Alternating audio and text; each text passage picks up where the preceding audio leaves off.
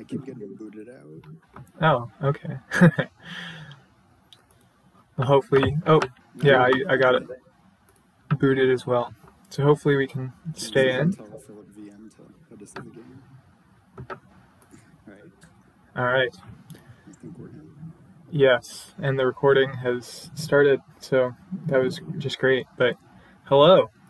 Halo Andy and I are going to be commentating a tiebreaker match, if we can stay in the table. Tiebreaker match. Oh. Yeah, and say that they... Yeah. Can you ping Munster and have the table settings allow us in?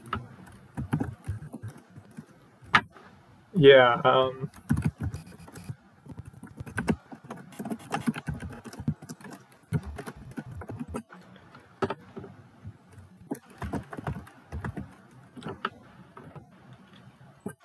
Alright, but yeah, so anyway, if we can if we can get in, we'll be commentating a tiebreaker match for oh shoot, what division is Munster? It's an H, but right now I believe the standings, they are phillipvn1 and MuensterCheese are tied at there we go, tied at 16-14, unless I am speaking lies. But yeah, so this will be 2 games unless it goes 1-1. So yeah, this is a tiebreaker in, I believe, H. phillipvn and MuensterCheese are tied in the standings, and they were also tied head-to-head. So this is a tiebreaker match. Technically, best of 3, so I guess first to 1.5 points. Yeah, random first player. 2 games alternating, and then random in the 3rd game, and if it's tied, the 2nd place player will advance. So should be exciting. Yes. Thank you for explaining that better. Yes. I had to read up beforehand, so nice. It looks like we should be starting. All right. So, all right. So we got an interesting kingdom here. We have a lot of building we can do here. So this looks like a wonderful board for building. The only thing is there is no good trash in the board. The board looks strong enough, but I think you just kind of ignore that and make it work. And with next turning on barges, you can kind of deal with the fact that you're not trashing that well. You just make sure you're placing barges, at least 1 barge at the end of your turn on next turn, and then you should be pretty well set up. There's a bunch of scoring to be had with groundskeeper, workshop, and things, king's courting things. So I kind of want to build. Yeah, this looks like a great kingdom for building. Crowning king's courts, king's courting crowns, all sorts of fun stuff to do. Yeah, in terms of just like playing lots of things. Yeah, absolutely. And we're gonna need some money payload. The only non-money payload is Navigator, which is not a great card. So you're probably gonna have a few silvers and golds in here. Yeah. You can go from there. So what do we want? What do we want in open? I really want to get. I really want to get some barges going. That's kind of like the key card here. That's your draw and your plus buy. All the other cards can look like they can wait. Eventually, I might want a workshop. There's a lot of 3 and 4 cost cards that are great. Scheme's another thing for reliability we hadn't mentioned yet. Right. Yes. Scheming, a king's court, and a scheme pretty much means that you're guaranteed to kick off next turn too. So you might not even need a next turn a barge. If you king's court a scheme each turn, that's another thing we could do here. So yeah, I kind of like trying to get the barge to get started. Yeah, that sounds good. Go for like a silver open. I could seem reasonable. So let's see what they open. Munster has opened silver as I suggested. And Has yeah, opened Scheme Mountain Village, which I don't like because they're good cards for later in the game, but they're not helping you hit any price points right now. And the price points I really want to hit are 5 and then eventually 7 for King's Court. So Munster has gotten the barge on turn 3, so that's a great start. Philip bought a Navigator on turn 4 and then was able to top deck a Mountain Village to be able to drop back to the Navigator. So, I mean, that synergy is kind of nice, but Navigator is generally a weak card. It's just Terminal Silver, and the looking at your next 5 cards doesn't really do all that much for you. Yeah, especially since only option is to just like discard them all or keep them all. Then you can't like pick and choose like with Cartographer or anything. Or Night Watchman, which is I think the better version of Navigator. But phillipvn1 seems to be believing in the Navigators. Yep. And so they were able to set that up to get a bard on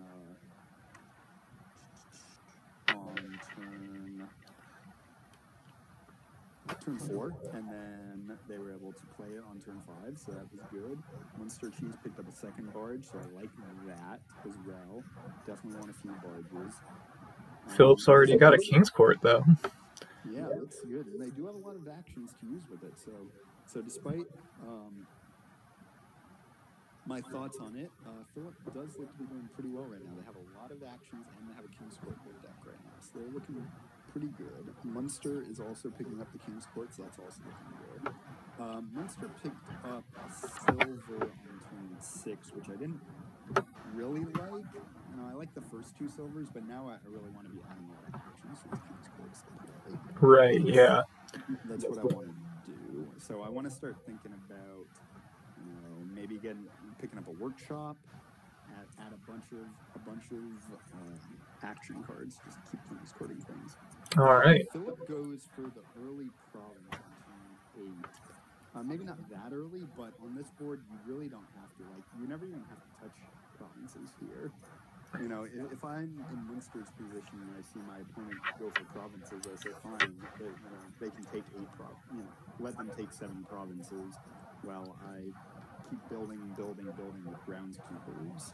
Groundskeeper is a great card for alt VP, and I really just, if I see my opponent starting to early game, I'm going to go towards Groundskeepers, which I think is the better strategy here, because you can Groundskeepers, play a bunch of them, then pick up estates, and if you have 10 Groundskeepers in play, each estate's effectively a colony of the alt VP in addition to its 1 point.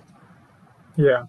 Question is though, can you just build up fast enough? Because I think Philip's plan is going to be just be King's Courting Navigators, and then you kind of don't need to worry about what early greening will do to destroy your deck, just because, like, at least like the benefit of Navigator there is I know this next hand is going to be terrible, so I can just chuck it. And then if the next hand after, like if it's King's Courted, then you can see, oh, like next hand after that's also going to be terrible. Chuck it.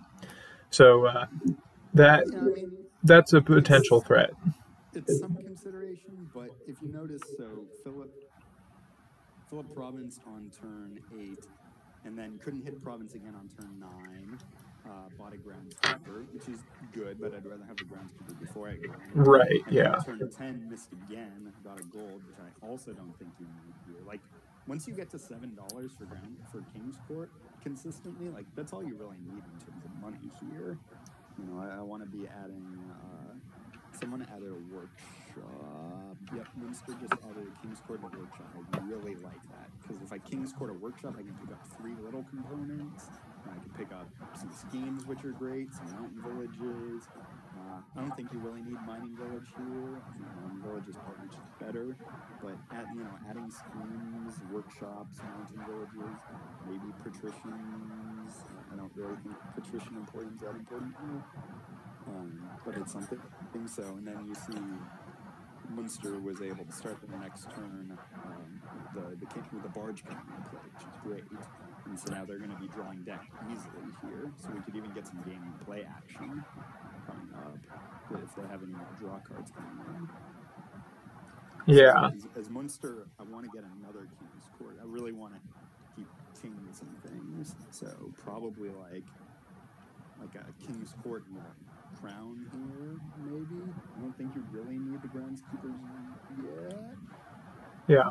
And then I guess King's Court groundskeeper works. Go ahead. One note on order of play too. Munster had the opportunity to King's Court, which would have allowed them to play to triple their work, playing their workshop. So could have picked up a few villages or had like village scheme, patrician, something like that. Yeah, as well. If you ever have the chance to King's Court, you generally want to do it. You don't need to like King's Court, but like 2 King's Courts in a row, it starts off the chain. So especially right here for Munster, you could like.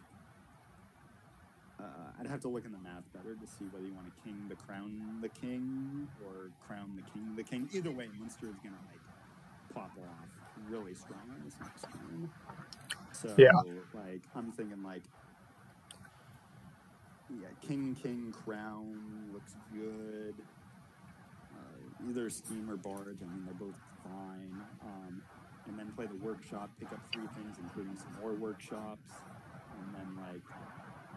You can stack your deck to set that up every time. Yeah.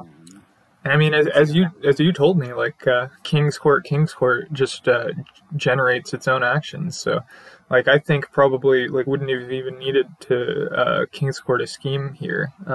Although maybe they would have just to make sure they drew it. But otherwise, like it's pretty powerful there. Yeah. So Munster's kind of light on payload right now is the main thing. I mean, you can pick that up via like silvers with workshops, but I kind of want some more workshops to really get this going because that's the end game I'm looking for here is a 3-pile of estates and 2 other piles with a bunch of groundskeepers in play. And you have enough of a combo that you can do like what Munster did here to like stack their next hand with these 3 King's Courts of barge and a scheme. So like, they're never gonna dud. So like I'm not worried about having a bunch of stop cards in my deck. I can have 5 workshops in my deck and it's not a problem. And then I just pile out whatever. Like because I King's Court 5 workshops and I have 15 games and I just kind of do whatever I want to end the game. Right. So I think as Munster, like I want to get more groundskeepers, but I also want to build some more with workshops here.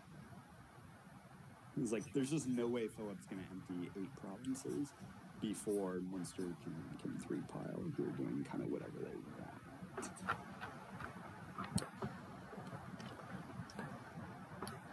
So yeah, I kind of want to be. I don't see the need to gain patricians. I would like to be gaining more workshops. Patricians don't really do anything at this point. Like you already have deck control. Like you just scheme King's Courts and barges. Like there's no real issue here. But yeah, I guess now you pick up like how much money you have. You can get 3 more groundskeepers. That's pretty good. Just as many groundskeepers as you can get right now. Yeah, that would be good because true. And then once you get more workshops, and you can just start King's Courting those for estates, and after you have the groundskeepers in play, and that will score many points. Yeah, I don't really think Munster even needs like more King's Courts. I mean, you already have 3, and so King's Courting a King's Court's already getting you effectively. What's the math on that? 3 plus 2 plus. That's like at least 7 King. I believe that's 7 King's Courts plays already. Like I don't really need that many more King's Courts plays. So like money is the real limitation right now in this. Yeah. Like if you want to get 6 groundkeepers next turn, which I want to, I'm gonna need to have $30 in my deck, which I don't have yet as Munster. So right. More. You don't really need more payload. Like you can pick up the groundskeepers over 2 turns. That's fine. But really, like workshops, because I want to grab all 8 estates at once. Yeah. or as many as I can. So right now, just getting groundskeepers and workshops and whatever payload I need to get for. All right. Yeah. And yeah, looks like I was wrong to be worried about Philip's early rush. Yeah, because Munster's building as long as they keep it up, Munster's building can take it. Yeah, I mean, I don't even need 10 groundskeepers, but like, if my opponent's not fighting me for them, I'd rather have more than 3 to their 1 right now. Right. Yeah. So I really want to workshop a workshop here, and then get another workshop in play. Have like 3 workshops or something. Yeah, I just don't really see the need for all these mining villages. I mean, you can like pop them for money at the end, but you don't really need money either. Yeah. I want groundskeepers and pile pressure. Those are the main 2 things I want right now. Yeah. At this point, you kind of don't even need villages at all, just because you have 17 actions right now, and then have even more. Yeah. What terminals are you trying to play here? I want to Diadem right now. That's what I want. Yeah. Diadem being the prize from the tournament that gives you. Right. Yes. Oh yeah. So, I mean, yeah, that works, but you also could have workshops for silvers. Like, there's just no question of drawing deck in this board. Like, it's just not an issue of drawing deck. I could have 40 silvers in this deck and still draw it. Like, it's just not an issue. Like, yeah, really, you could have 40 silvers in this deck, and that's pretty easy to draw. Like, with King's Courting barges, like. Yeah. Grabbing mining villages to pop them is not great, but yeah. Here we are. So, yeah, I would have wanted Munster to take a workshop and 5 groundskeepers right there. Yeah, but that's definitely what I was thinking. Workshop and 5 groundskeepers. The Emporium points are just kind of like meh. Like they're something, but they're not your main goal. I want more groundskeepers. Grab another groundskeeper. All right. Good. There we go. So we got the workshop and the groundskeeper. Unfortunately, we spent $20 on Emporia, which, I mean, it's 8 points, but so is, like, 7 groundskeepers in that state. So, yeah, that's kind of where I wanted to get to. Either way, Munster looks pretty well ahead. They just have so much better ahead. Yeah. And Philip might be able to double province on a good turn, but even that looks difficult. Yeah, I don't know. It just doesn't seem like they can get the consistency to be able to like pull up a barge and play a navigator enough, or draw enough treasures. Because I believe Philip has 2 golds as well. So yeah, I just meant like kind of worst case scenario. Like, yeah. Double province. Like in the best possible turn, Philip could maybe get double province. Oh, and Munster's starting to are they going for it?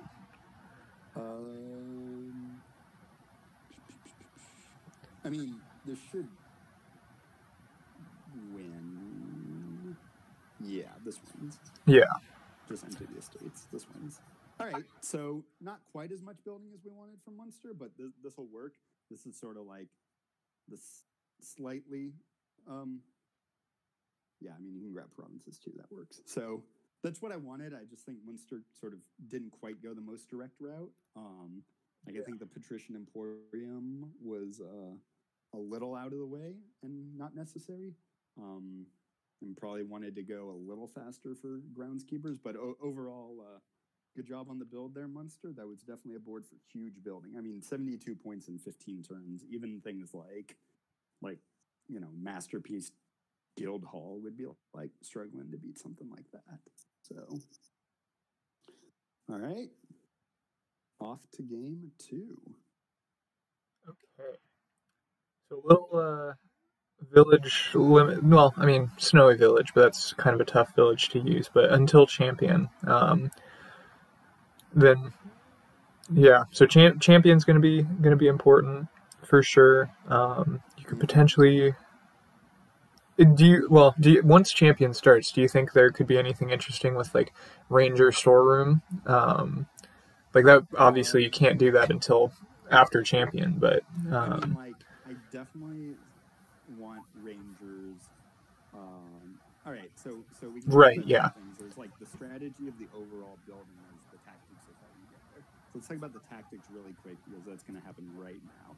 So we've got a Traveler page. We definitely want to get up to Champion because we're terminal limited. There's also Night Watchman.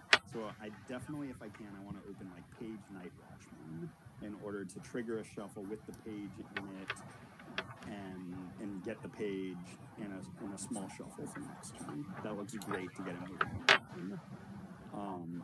And then after that, so we see a Spice Merchant. Spice Merchant's not bad for thinning, but I think Page Night Watchman is a better open there. In order to get yourself moving along a little bit faster on this chain. And then, so we were talking a little bit about the overall index state. So goal one is get champion. yes, You need to do that before any of this works. You're very village limited before that. You essentially only have Snowy Village and Golem, and you shouldn't be touching Golem on this deck for many reasons. yeah, Snowy Village is kind of, maybe you might get one or two beforehand, just to like help prevent any collisions.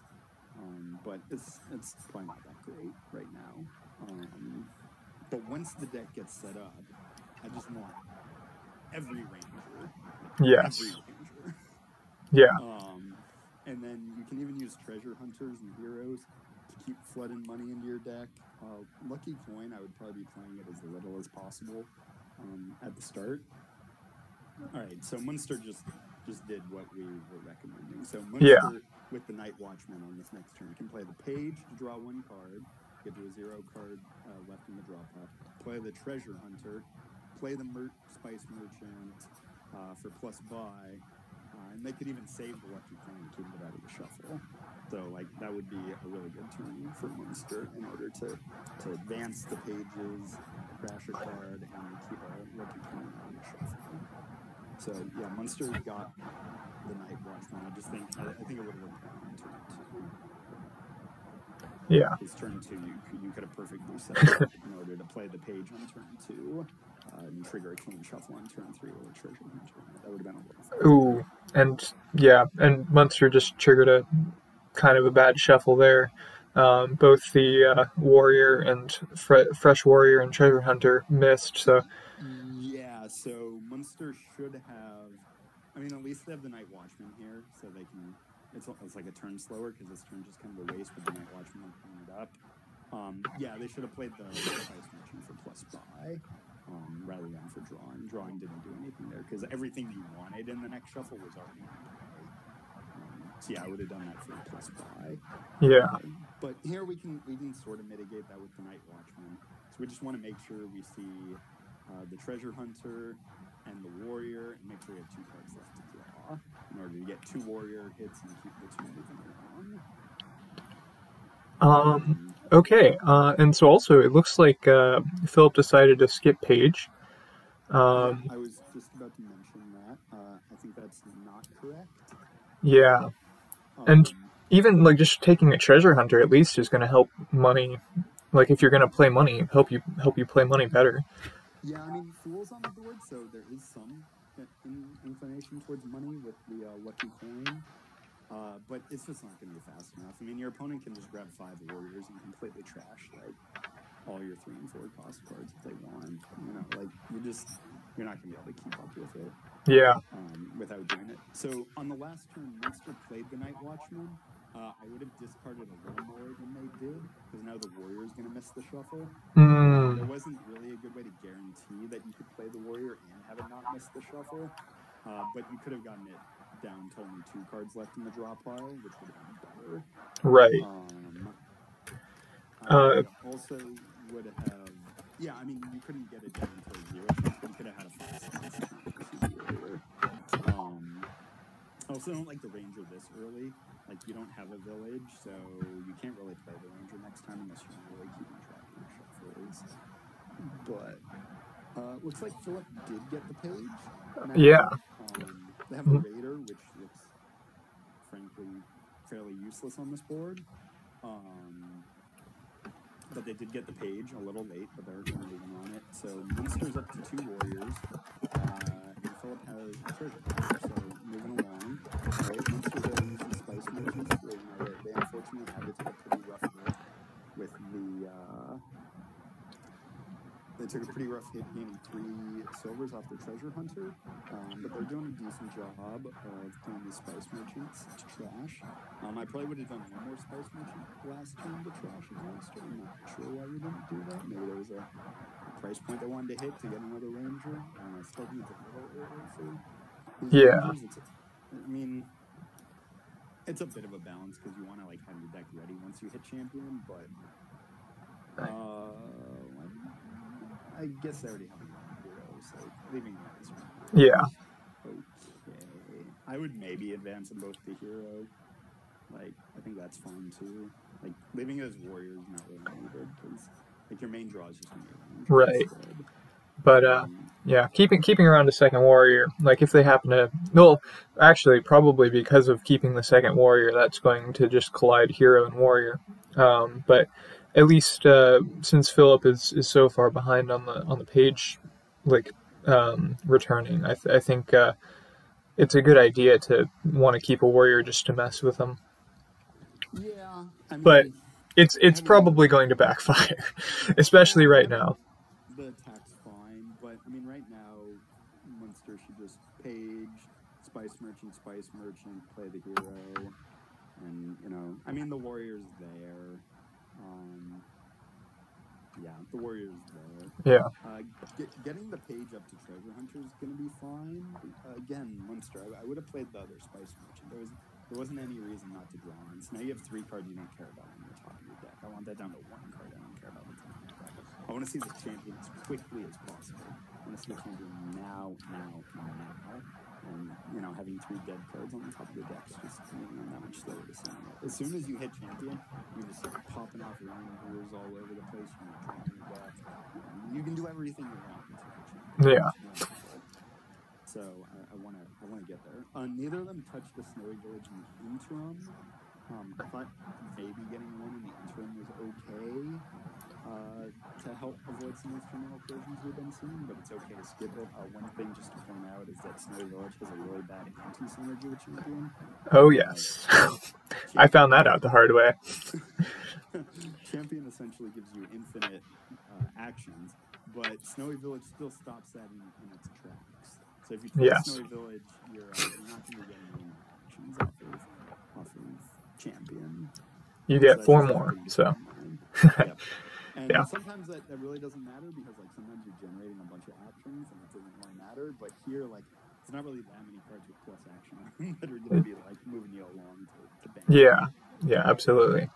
All right, so Night Watchman, Munster's going to be able to keep the champion. Yeah, I'd just say discard the estate, use Spice Merchant to trash.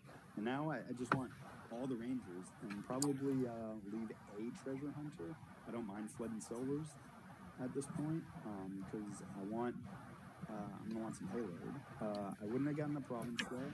Yeah, it seemed a little early for both of them. Even a $9 ranger I would have bought for Munster. I think a $9 ranger would have been fine there. Like, I mean, well, I might have done the Spice Merchant for plus buy, but drawing is fine too because you really want to find some cards.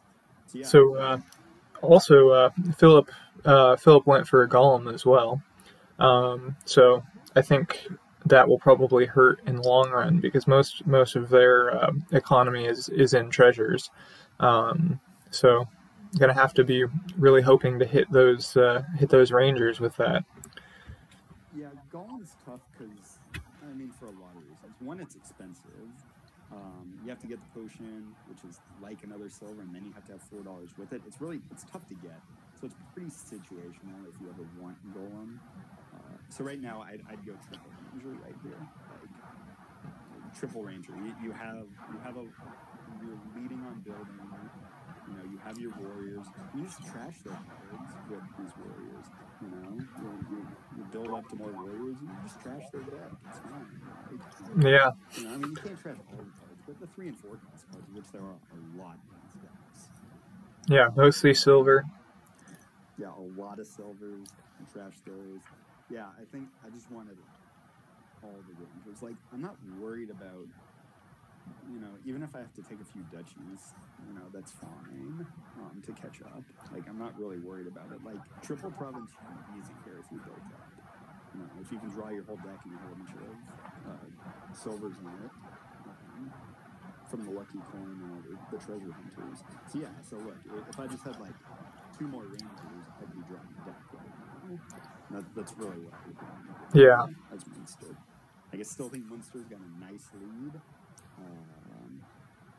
But yeah, definitely. Would you try to draw on, or actually, I think that's everything. Like almost all the draw there. Like maybe there might be a warrior down there. So now you can't even double province. I mean, you probably can double province safely. It's risky though, so I probably wouldn't do it. So they both got rid of their lucky coins at some point, which was, I guess, okay to do with the spice merchant. But like, I don't know, maybe adding in a treasure hunter at some point would have been okay to keep putting some money in these decks. Yeah. Because right now, even Munster's a little payload limited. Yeah. Yeah. I mean, I still think that's pretty safe. Province, Duchy, like, there's pretty much no way Philip's deck can double province here. Although Munster needs to find a ranger here, so. Yeah, I mean, there's other cards. They can find a spice merchant. You know, there's other cards they can find. True, yeah. But yeah, I really wanted to build a little more before. Yeah. I think Munster would have had just infinite pile control, and it would have been fine to build a little more. So, all right, so that was good. They found the ranger, and they were like kicking off. That's one thing about the ranger. Usually, when an even number, you want to set it so that you only need one ranger to kick off your next turn. It's usually the ideal way to do it. Is this a win? $1 short. Or $1 short. I mean, you could even just like triple duchy right here. Like, that's safe. Like, everything's pretty safe right now. Oh. Oh, and there we go. There's the win. Well enough. So, all right. Congratulations, Munster. Promoting to G. Promoting to G next season, so congratulations on that. Well played this season by Philip, so they might have a chance to get a free promotion or another playing game. So, you know, but overall, very good seasons to both of them, and congratulations. And looking forward to good seasons next year, or not next year, but season for both of them. In a week, 2 weeks, yeah, so basically. Thanks for hosting Aglet, and nice commentating with you. Thank you, and it was great to commentate with you as well. All right, and thank you for watching. So hopefully this is good for both of you. Sorry if we can't sorry if we didn't get as much on you, Philip, but yeah, the closed hand thing. Yeah, I don't know. I'm not personally a fan of it, but I understand if you're not comfortable with people watching your hands. So No worries. it is what it is. With these commentating, you know, it's if you have an open hand, it's easier for us to provide comments and suggestions. But understood that in some of the league tiers, people want to play with the closed hand, and you know, it's understandable. People are allowed to. And tiers. Hopefully either way, the comments were helpful, because it applies for both. Building where possible is generally a good thing. So yep. So yeah, but yeah, so I guess then that Munster, see you in G. Philip, good luck with the next season as well, and have a good night. Thanks. All right.